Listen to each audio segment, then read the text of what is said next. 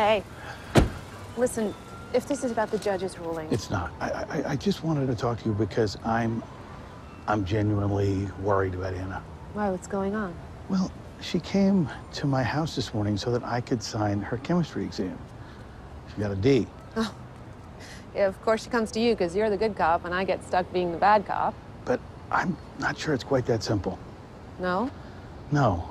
Look, how do I put this?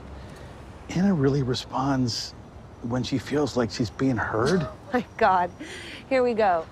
And I don't listen to anything she says, right? I mean, why else am I a monster, Dan? Tell me, because I believe in consequences, little discipline. It's not what I'm saying. That is what you're saying. Look, she's a teenage girl, okay? I mean, it's inevitable at some point there's going to be a clash. You know, it's perfectly natural for her to be pulling away. She didn't tell me about one bad grade. You make it sound like we're living on different planets. It's not just about the grade. Well, what? What else is there, Dan? What don't I know about? Her boyfriend? I know. The specifics aren't important. Because there are no specifics.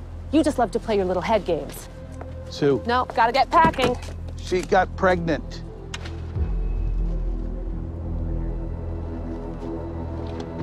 What? It was a chemical pregnancy. You thought she was pregnant, and you didn't tell me? No, I didn't, because she begged me not to. All right? And I'm only telling you now because you don't want to seem to acknowledge how disconnected you are from your daughter. You are a manipulative son of a bitch. You know, you wonder why she doesn't talk to you? It might have something to do with you. For instance, the way you're behaving right now.